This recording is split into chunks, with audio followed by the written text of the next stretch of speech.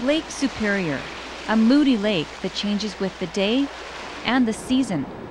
Not an easy subject for a landscape artist, but Cory Trepanier is no ordinary artist. He embraces Canada's wilderness in his art and his life. The more you know your subject, the more you can immerse yourself in it, the more truthful your piece can be. By taking the approach that I do to my work, which is getting right into it and living in it and camping and really experiencing it firsthand, I hope that my work can truly be representative of the environment that I'm painting.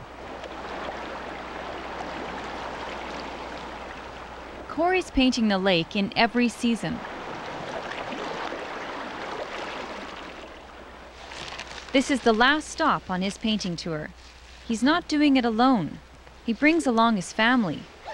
3-year-old Sydney, 7-year-old Andie, and his wife, Janet.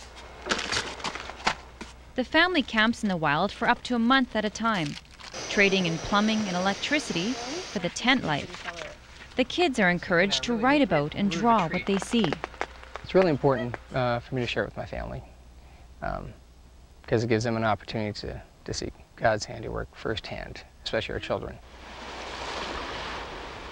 I just think they gain the importance of life in general, seeing how everything works. And, we go for walks and seeing deer and baby porcupines, and they're just so amazed that you can actually get that close to wildlife, and they just can't wait to see the next one. It's all part of the wilderness experience. Canada's lakes and forests.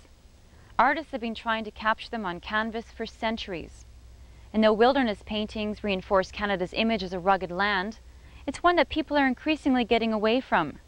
With 80% of the population living now in cities, used to the comforts of urban life, Canadians may be getting away from their rural roots. I had an example just the other day of a gentleman who came up to our place from the city and was so enthralled that he saw a butterfly flying up near our steps, and I thought, boy, that's a pretty sad commentary. It's quite a concern to see, especially children who don't get an opportunity to experience it, who live on pavement or in small grass lots in their backyards, all their lives, and never get to see the stars.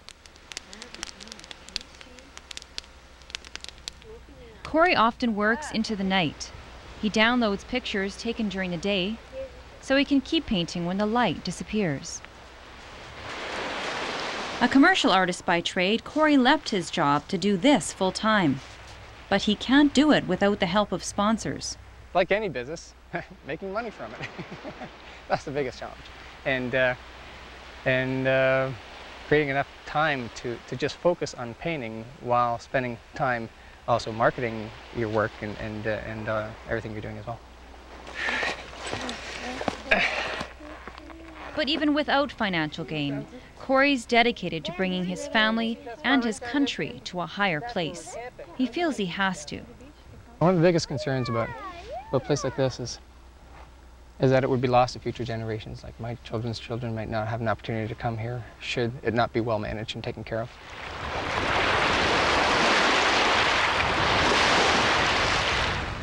For CBC News, I'm Colleen Ross near Thunder Bay, Ontario.